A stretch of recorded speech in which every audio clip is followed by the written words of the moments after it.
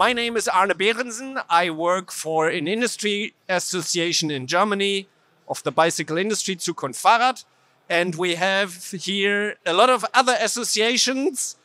We have SAM of Cycling Industries Europe, and we have the National Cycle Logistics Federations from Germany, that's Tom, from Belgium, that's Philippe, and from France, that's Gaétan. And our session now is about the cargo bike movement and what it needs, and the cargo bike industry and what it needs to go on. We need great speakers like Martin. We need marketing. We need good bikes, great cargo bikes, more cargo bikes. But what we also need in order to convince policymakers and media is data. And to collect serious data, we need strong institutions. We need to institutionalize and produce data that can convince people. We had in the past years a continuous series of EU-funded projects. The Cycle Logistics Project 1, Cycle Logistics 2, and then the City Changer Cargo Bike Project. I also see Anna Karina from the European Cyclists Federation here, who was involved. Richard Armitage was involved for the European Cycle Logistics Federation. From this last CCCCB, City Changer Cargo Bike Project, we developed the European Cargo Bike Industry Survey to answer the question on how many cargo bikes do we have on the streets and are produced or sold every year. That's what we want to talk about now, and all the institutions that are involved. I hand over to Sam of Cycling Industries Europe at that moment for some further introductions. Thanks, Anna. Not much more to add, I don't think. Obviously, CIE, Cycling Industries Europe, representing the cycling ecosystem at the European level, if you're not familiar with us. But yeah, with Anna, through the support of the CCCB Cargo Bike Project, also with ECF, who are producing a lot of good material, great material at the moment, the dashboard that Anna Karina presented earlier today, the subsidy platform that they also have in place. I mentioned that yesterday in one of the sessions. That's also a great resource, I think, for cargo bikes, for people looking to purchase cargo bikes for professional or personal use. So I think there's, between our three associations, there's a lot of data and information that's being produced. It's often one of the only sources for this sort of data. And I think it's really important for the work that I think we all want to see, more cargo bikes on the streets, whether that's, cargo bike sharing. I see Yaron in the audience, and I think that's obviously a really valuable way to get cargo bikes on the street, given the sort of high price point for cargo bikes. But then obviously, improving industry standards to improve the sort of reliability, durability, improve machine production efficiencies for cargo bikes. Obviously, we follow regulation as well, and as Martin mentioned, there's all this sort of scare campaigning at the moment about cargo bikes, but I think we all agree that they solve a lot more problems than they produce, and we need to keep a close eye on what happens at the regulatory level to ensure that this isn't something that gets regulated into irrelevance. So yeah, again, data and information is what we do as associations, and lobbying to improve the landscape for cargo bikes and cycling. But yeah, maybe if we sort of focus on the 2023 survey that we did earlier this year, was divided into manufacturers and operators. So in the past, as Anna said, through the CCCB project, the initial focus was on manufacturers, and we obviously saw the need to focus on cycle logistics as well. It's not just about production and sales and growth of cargo bikes throughout Europe for personal and professional, but it's also about tracking how those cargo bikes are being used in a professional capacity. So that's why there was the operator survey developed as well, shortly after, I think a year after the first manufacturer survey. And that's given us really good data around safety, around local jobs, around the sort of growth of that cycle logistics sector as well. And I will speak about that shortly. But maybe Arne, if you want to sort of go into the manufacturers one first, and yeah, we'll then proceed. We'll sort of go through the survey results that we received this year, and then we'll also hand over to the associations for them to explain a little bit more about themselves, and then we will finish up with a little surprise. Okay, so I start with the manufacturer survey we did so far. It was an annual survey. We presented results at Eurobike. Involved is Cycling Industries Europe, Zukunft Fahrrad, and Sporting Insights, who did the technical handling of the data, which was anonymous. We'll come to that now. Basically, what we did is we were sending an anonymous online survey around and asked manufacturers to answer it. The main question was, how many cargo bikes did you sell in Europe 2 years ago, last year, and how many do you expect this year? 43 companies, manufacturers answered the questionnaire, 38 from EU member states, and 1 other European manufacturer, and 4 from outside Europe. We definitively have more cargo bike manufacturers in Europe and international. So this is just a piece of the market that the survey covers. We don't cover the total sales numbers with that. But it's interesting to see the difference between the survey participant in terms of size of the company, for example. 4 out of these 43 expect to sell more than 10,000 cargo bikes in Europe this year.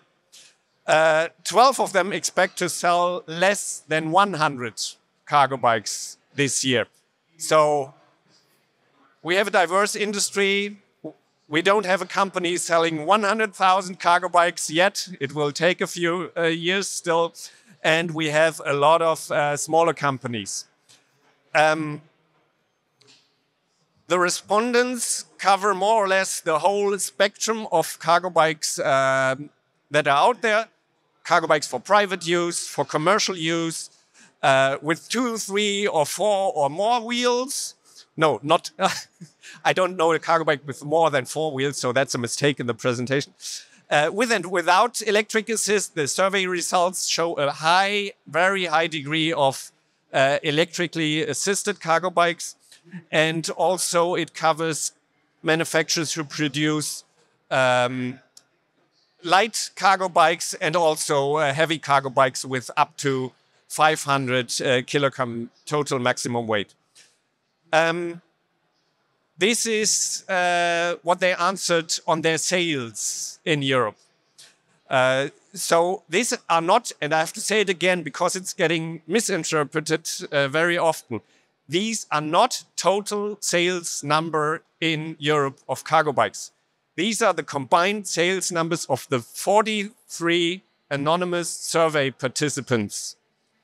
So it's a part of the market. But what is interesting here is the growth that these 43 cargo bike manufacturers see.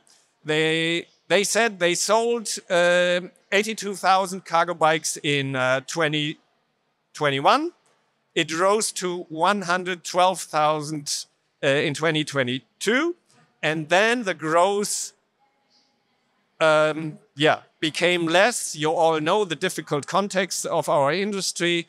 And now they expect 120,000 for this year. This is still a growth, and that's different from the cycling industry, the total cycling industry, where we can, I think, expect, if we're happy, to be more or less plus minus 0 for this year. So the cargo bike industry, the cargo bike manufacturers still see a little growth this year.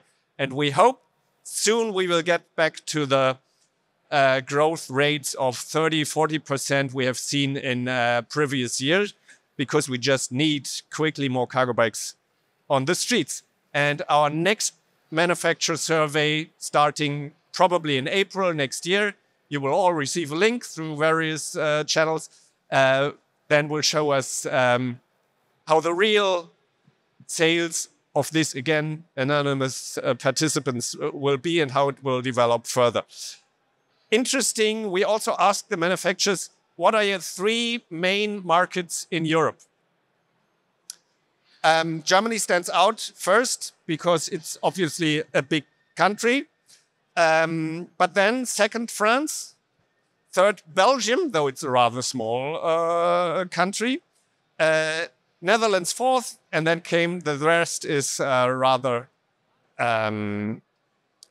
less relevant in terms of top markets, not in relevance as such, of course. So the German market and the French market, obviously very important, and also the Belgian market. Conclusions and next steps. The cargo bike market, as I said, is growing despite challenging times. And we need, especially in these times of crisis, we need more political support to realize the full potential of the cargo bike industry. And the survey needs more manufacturers to participate. The more data we have, the more reliable data we have, the better we can argue for also in the political fields to take cargo bikes seriously, and to investors. And that's what we have discussed right before this panel this morning. To make the survey more effective, we need strong institutions, national associations of the cycle logistics sector and others, who are close to the manufacturers. When we do a European survey that's coming out of Brussels and sent to random manufacturers in Italy and Spain or Sweden, and we don't have a real close connection, they think, oh, a survey link, oh, it takes me 15 minutes. Should I really do it? Why is it important? And if you have national institutions of the cargo bike industry that are close to the manufacturers, it's much more convincing. They can make the argument with their constituency. We need you to answer this survey because it's important for all of us and for you. We have full survey results available through Cycling Industries Europe. Speak to Sam if you are interested in the full survey results. And at that moment, I hand over to Sam because, as we said, the survey was split into manufacturers and sales of cargo bikes and operators of cargo bikes. And that's Sam's case. Thank you, Arne. So for the operators survey, this was run at the same time and was obviously targeted to the psychologistics operators throughout Europe. We, again, had a response rate of 25 respondents. So, I mean, obviously that's not the entire psychologistics sector. And we would like to improve that number. So, you know, working with the guys you see up on the panel today, you know, we are working more closely with them to improve our response rate, improve the accuracy and relevancy of our data. But I still think this response rate and the type of responses that we received indicate the continued growth of this sector and obviously the continued importance of the sector. I mean, in terms of representation, France and Germany dominate, and I think that's relative to the fact that that's where psychologistics is really the most embedded in you know, delivery and courier type work. But I think there is obviously other areas, Netherlands, where, you know, there can be more work around reaching out to the psychologistics community here and obviously throughout the rest of Europe as well. So that is something that, as a with the associations up on the stage here, we will be working with representatives of other countries, trying to sort of build out a bit more of an association network throughout Europe. So that is something that we have. We hope we will have more news on in the future. It's a goal, and yeah, we're working towards greater representation of associations throughout Europe in the years to come. But growth of local jobs. This is obviously an extremely important sort of metric, and okay, we see this was up 1%, which not huge, but still showing growth in cycling, in the cycling industry at the moment. That's not what a lot of people can talk about. So I think that's this year, it's been a tough year for a lot of people. So I think that's positive. And then obviously in terms of annual revenue, there has been it's actually unfortunately been cut. You can't quite see it, but it was up 63% year on year.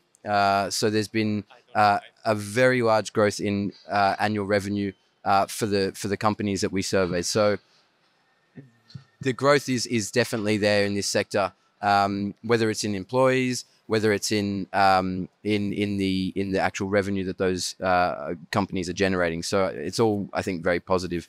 And then obviously reflective of the fact that there is an increase in revenue, there is obviously more kilometers being traveled, and to the extent that it was twice that of the survey results in 2022. But again, I think an important metric to see that this industry is growing and it's using the infrastructure that on the roads, and there is a need to build out that infrastructure. Again, there's a lot of sort of fear-mongering about cargo bikes using cycling infrastructure. What does that mean for pedestrians? What does that mean for cars? With strong, adequate cycling infrastructure, there's obviously a huge opportunity for the efficiencies of cycle logistics, for cycle logistics to achieve the efficiencies that we know that it's capable of, and to obviously ensure a safe system in road safety and a safe system for all road users. So I think this sort of metric around the amount of kilometers traveled is extremely important, because it shows that this infrastructure is being used, whether it's for personal uses or whether it's for professional commercial use case as well. Both are very important. What we would like to look at for 2024, a couple months ago, the European Commission made a commitment through the European Cycling Declaration. There's, not sure if you've read it, it's a 6-page document that sort of highlights the areas that the Commission is going to prioritize in terms of its cycling investment and support over the next period. It's linked to the European institutions' goals around the Green Deal, around the Fit for 55 legislation. So cycling is obviously, as we know, a way to achieve many of the goals that those documents are trying to achieve. And this declaration sets forward the path for further cycling support and investment in the years to come. One very important, I think, article in that document is this Article 29, where there is a specific reference to supporting cycle logistics and strengthening the integration of cycle logistics into the logistics system. So this is obviously on the Commission's radar, and this is something that we need to hold the Commission to in the future in terms of urban planning documents, in terms of funding, in terms of support through policy work. So here it is written in black and white, and this is something, as I said, that we will be following very closely and making sure that there is the investment required to make this sector grow for obviously the benefit of everyone. And as I said, earlier on, this data that we're collecting feeds into this narrative of improving the cycle logistics system. We can show that there is an increase in kilometer cycle. We can show that there's an increase in local jobs. We can show that there's an increase, that this is a profitable exercise as well, and that there are increases in revenue coming now as well, and it can be that much more beneficial if the requisite amount of investment and support is given by at the European level. So yeah, that's where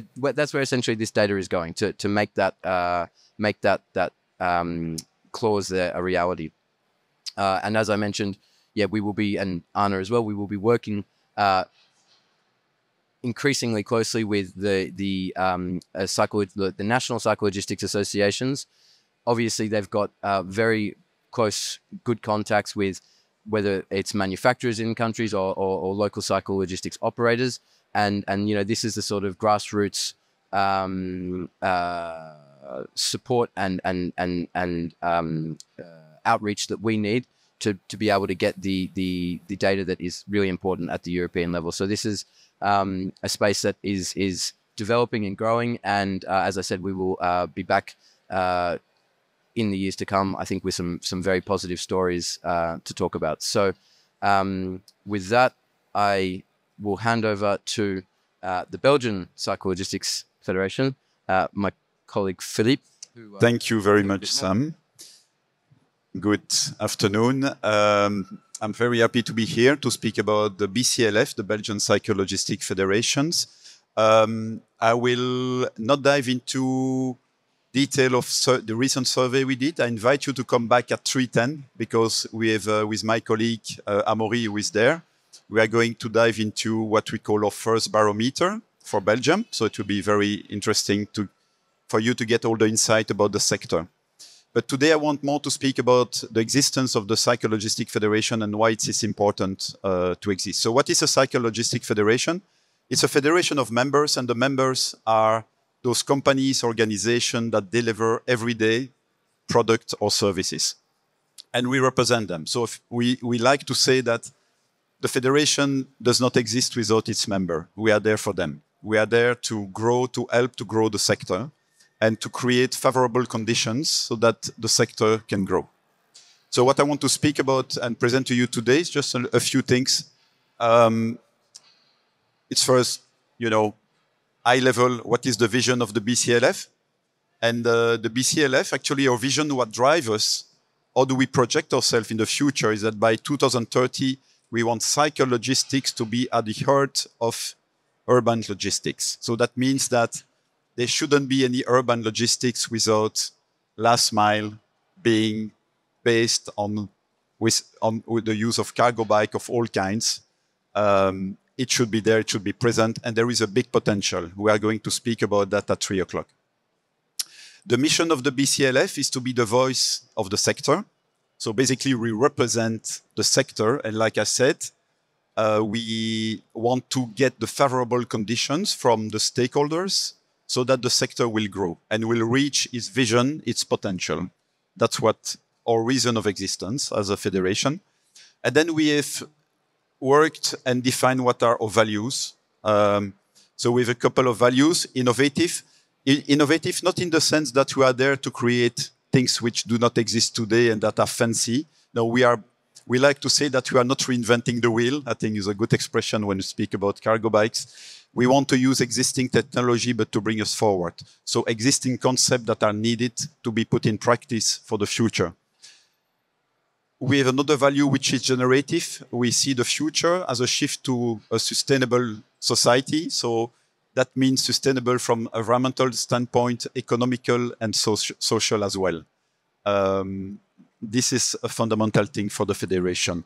We are open. We believe that we are not going to achieve our vision without a collaboration, a broad collaboration. So it's a collaboration within the sector, but also essentially also with external stakeholders. We don't oppose ourselves to the classic transporter. We want to collaborate. We believe that cycle logistics is the best solution for the last mile in cities. So we need a collaboration. We need to be open for that collaboration. We are ambitious. You see, we want to be at the heart of urban logistics. We also define our vision with the name of a project that we call Route 33, and we'll explain you later why at 3 o'clock. That's a big ambition. And finally, and this is also very key for us, fundamental, we are human-centric. So we don't believe in urban logistics that will be done by automated vehicles, robots.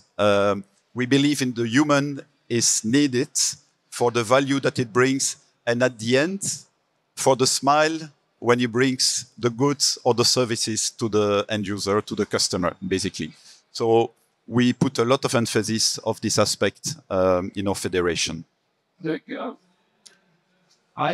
Now we'd like to speak why a federation is important in terms of its mission.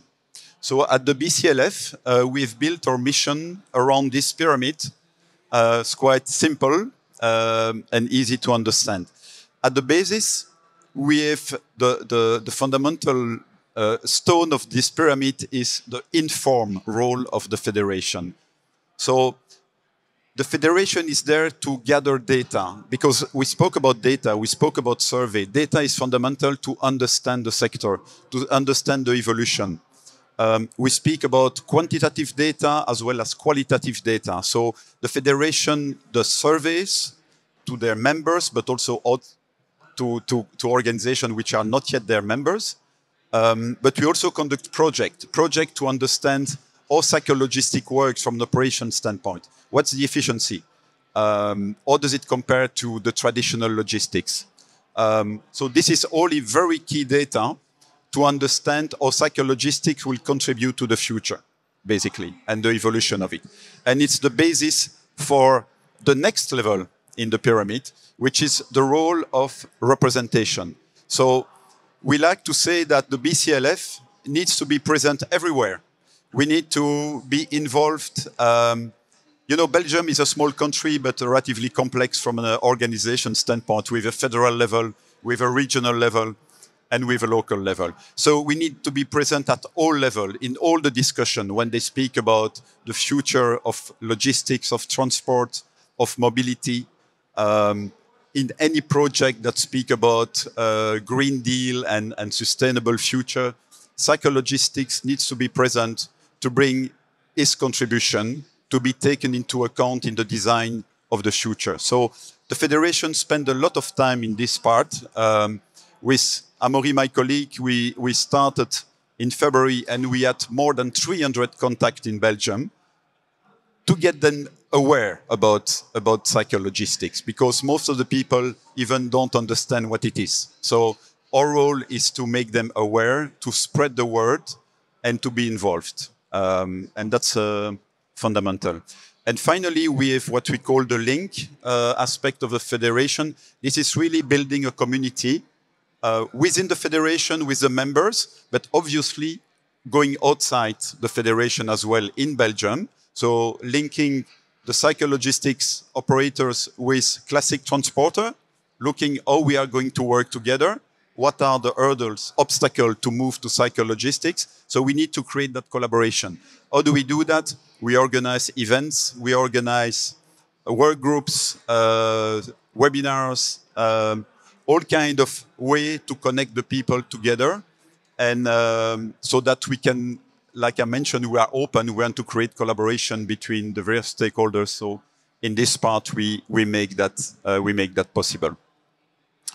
Obviously, I want to add that I'm here with my European colleagues. So the link is also on the European level, and that's quite important.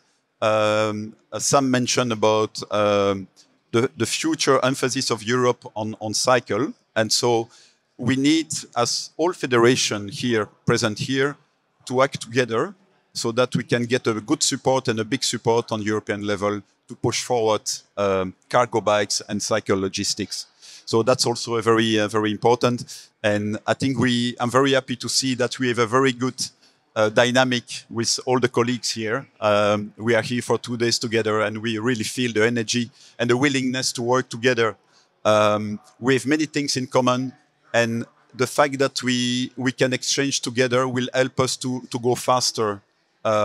We learn from each other. The French people are quite advanced, I would say, and we are always keen to learn about what they did, etc. So same with the Germans. So we are a bit like the young guys and the new in the domain, but we learn fast as well. So yeah, it's an important part, the European front on psychologistics, and we have a lot to do still there.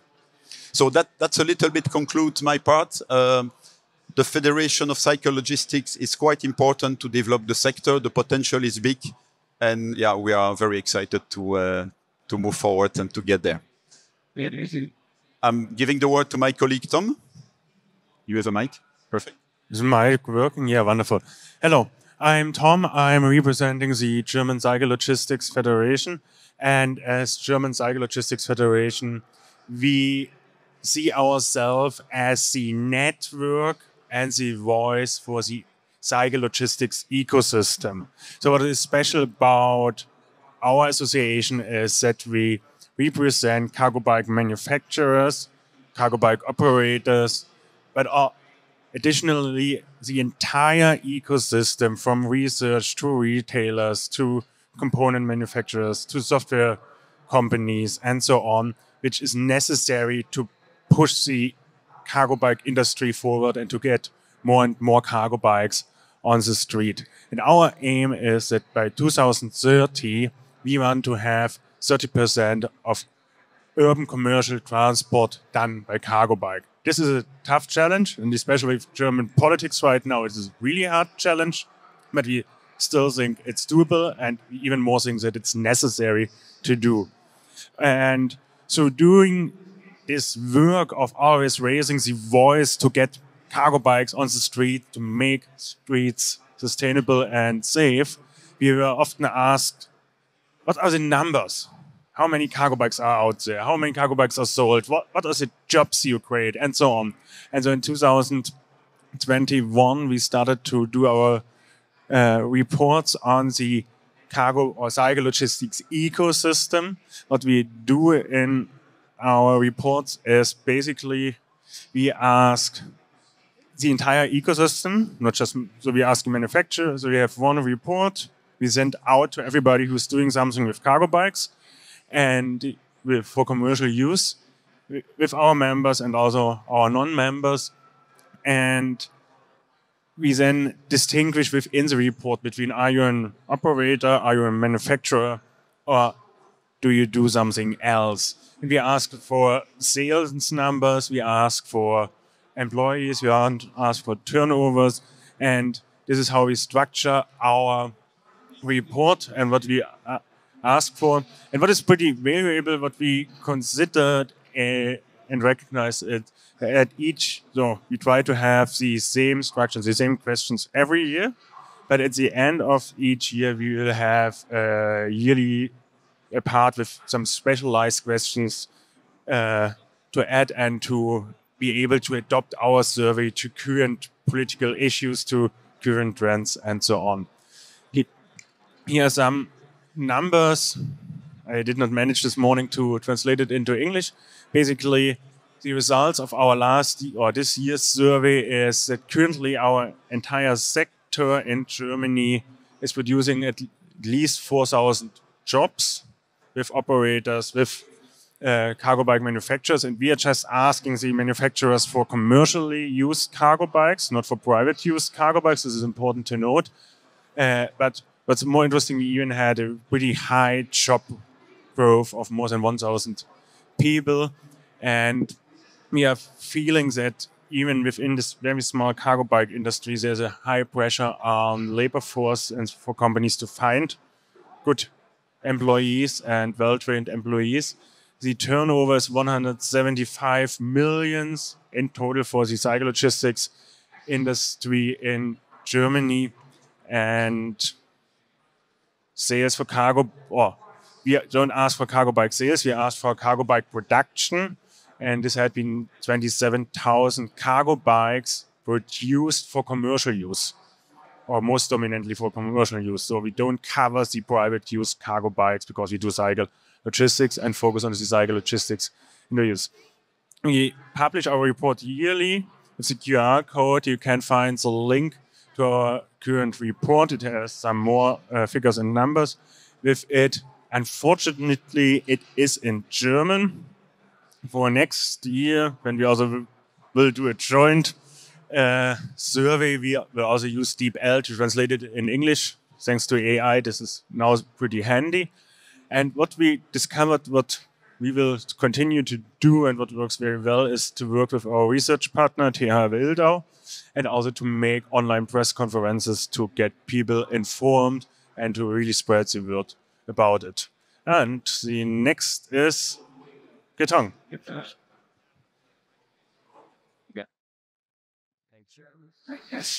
Hi everyone. I didn't present Boîtes à Vélo France or the federation back in my presentation back then, so I'm just going to take a few minutes to present you Boîtes à Vélo France. So it was created, the national organization, it was created in 2019, right? Back then we were almost two people working at the organizations, and now we're almost 15 to 16. So it shows in maybe 3 or 4 years that we've had a huge development. And also I think it's a quite unique context. We had a good political support in France, and we had a huge resources coming to us. We have so much money, we don't know what to do with it, right? No, I'm kidding. We know what to do with it.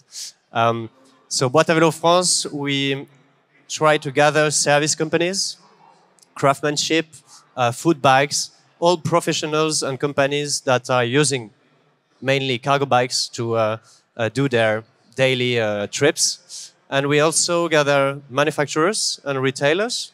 I will talk about it just after. So the French one, obviously. And the last part is the cyclo-logistics operators. So that's what I presented back then. And we created the French Federation of Cyclo-Logistics. And it was quite also a political move because it gave us the position to talk for the profession, talk for the companies. And the timing was good because it gave us more resources focused on the cyclo-logistics thematics. So what we're doing in Boîtes à Vélo France, we have some projects with training cyclo-logistics professional. Back then we were doing Ma Cycle Entreprise, which is kind of the same as Cargo Bike. I don't know if you know about this one. So it was training companies, multiple companies, to implement cargo bikes in their activities. And now we are focusing on with the program Cyclo-Cargologie, we are focusing with training in cyclo-logistics operators companies. The next one is, of course, promoting, talking to companies that don't have cargo bikes, talking to cities that want to implement cargo bikes, and of course lobbying, talking with the government, talking about the regulations, the subsidies, things like this. The last things we do is related to our subject today. It's the survey that we are conducting, and that gives us also, it's a really good tool to talk about our subject and to gain trust also with our government, right? And talking to the technicians in the government, they expect us to produce this kind of survey, and it's a really good way for us to talk with them and to show them how it's developing and why we have to support it. So on the left, we add a specific manufacturer survey. So you have here more than 50 manufacturers in France. And this one, I just presented it maybe 1 hour ago. It is about the cyclo-logistics operator sectors in France. That's all.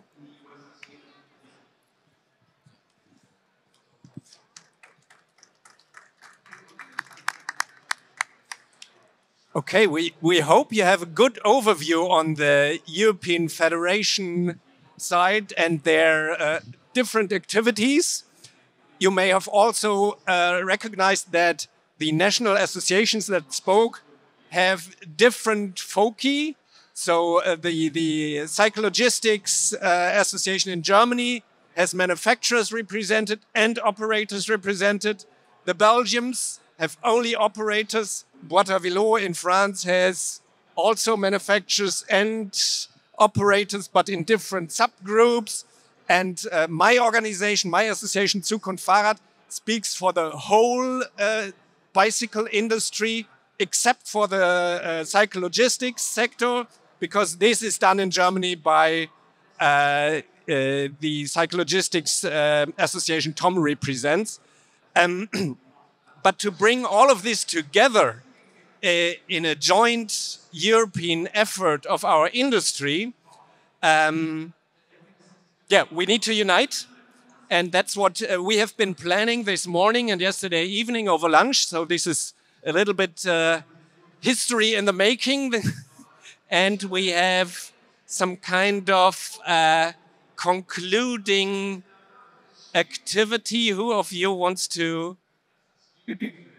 First of all, Cycling Industries Europe gives us the umbrella of continuing this joint cargo bike work, cyclogistics work that have been previously done by these European Union funded projects, cyclogistics and city changer cargo bike. So that's why I think Sam should, representing Cycling Industries Europe, should have a few words on that as well. It predates me, and I think a lot of this is obviously was established during these two projects that you see up on screen here, Cyclogistics. There was a second Cyclogistics project, and then a third one called the City Changer Cargo Bike, and this has been a project funded by the European Union to scale up personal and commercial use of cargo bikes. And a lot of the association work for the cyclogistics sector had been set up by a man here in the audience, Richard Armitage. Did you want to jump up, Richard? Did you want to come up here and just give a bit of a backstory and context and explain to everyone what the history was behind everything? And yeah, have you got a few days? I'll try and be very fast. I'm Richard Armitage. I'm here wearing my hat as a director of Manchester Bikes, which is a cargo bike retailer in the north of England. But for 10 years, I was the executive director of the European Cyclogistics Federation. So I have a few things to say. The one big bit that's been missing today, and which is completely current before I go into history, and I'll whip through it, is that over in the UK, we do have a form of representation for cyclogistics and cargo bikes, but it's different again, and it's only just getting going. For several years, we had a UK Cyclogistics Federation, but what happened is that 12 months ago, the UK CLF dissolved itself, and we reversed ourselves into the Bicycle Association, which is the UK cycle industry trade body. So on the one hand, we've lost our independence as a trade association, UK CLF, but on the other hand, we've mainstreamed cargo bikes and cyclogistics in the UK trade body. And I think that that was a very, very worthwhile trade-off. We've copied the Cycling Industries Europe format, and we've got a cargo bikes and cyclogistics experts group, and it's been meeting regularly, and we meet again on Wednesday this next week.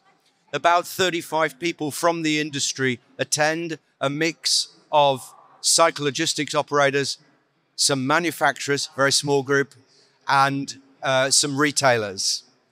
In the last 12 months, we've employed somebody who's a very experienced cycling journalist and cycling consultant for 10 months to get us going. And he's done a great job, Andrew.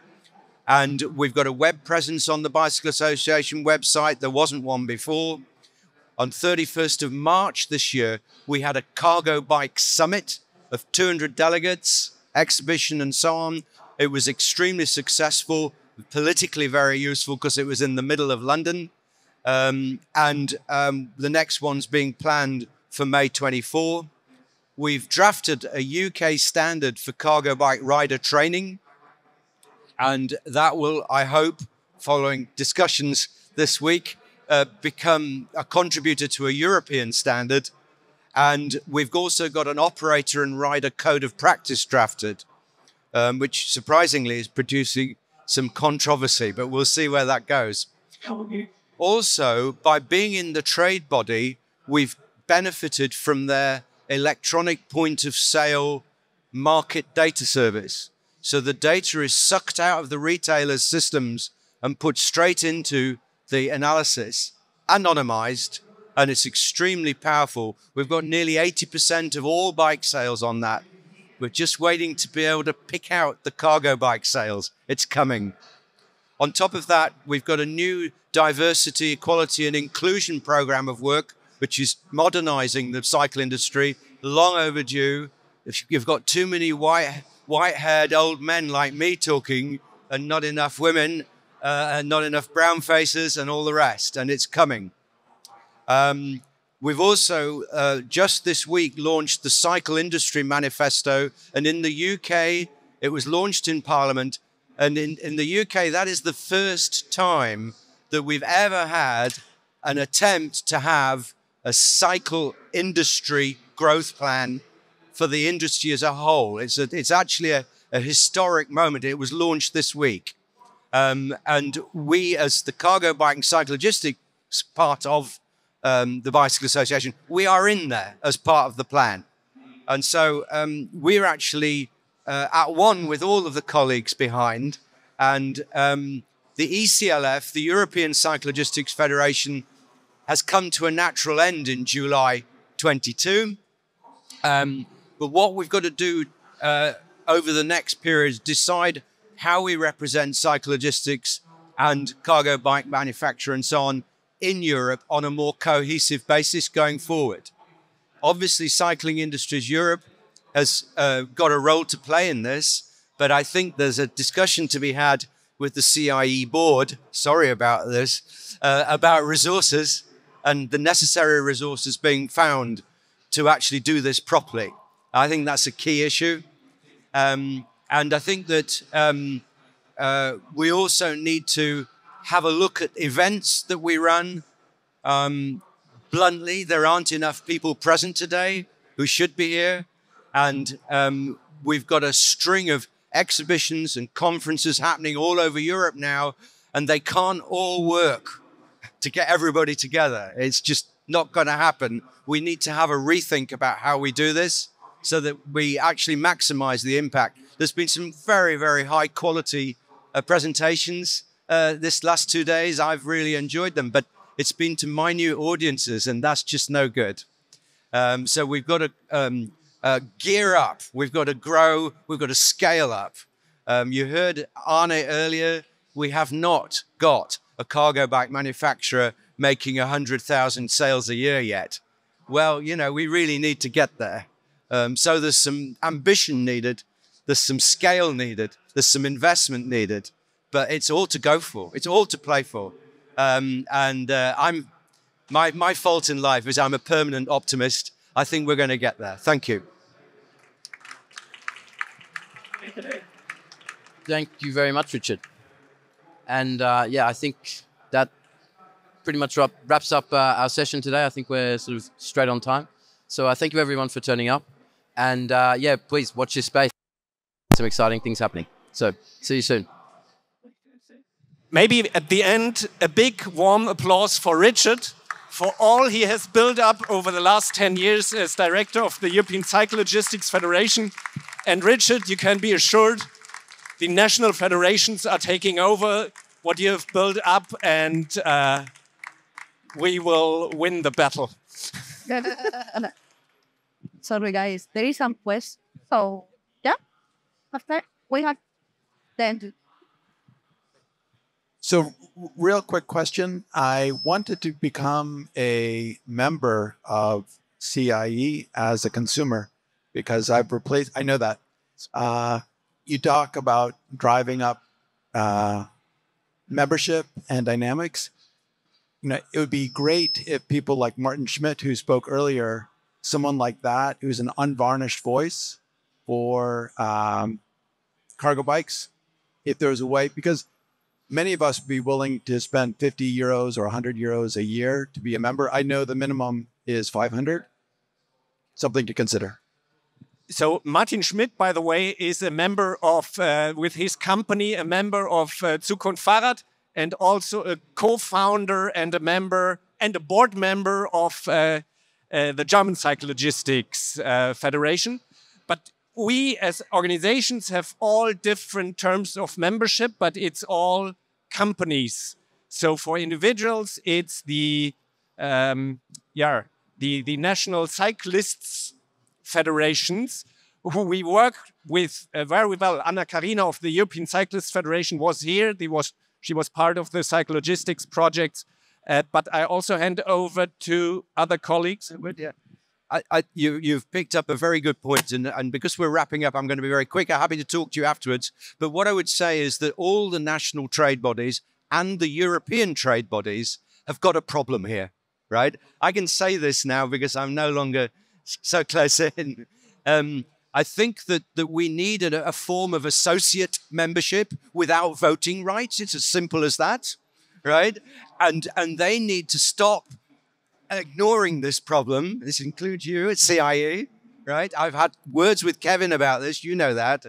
And we need a form of membership for supporters. So there needs to be a supporter avenue into these associations. I realize that constitutionally, it's awkward, right? Because of the structures. And by the way, to be fair to these bodies, they have to be very, very, very careful about competition law, right? The rules around competition law are so punitive financially if you get it wrong that there is great difficulties around there technically to do this. But it's doable. It's not impossible. And I would like our supporters to be able to join in. Point taken. Maybe to add, and also a call on all companies that are represented here, become a member of one of these organizations. It's so important when you want to be, when we want politically in the game with the car industry, with the other industries. We need strong associations, and we need all of you as members. Thank you. Yeah? Okay. Any other question? No? So big applause for all of you. Thank you very much for your time.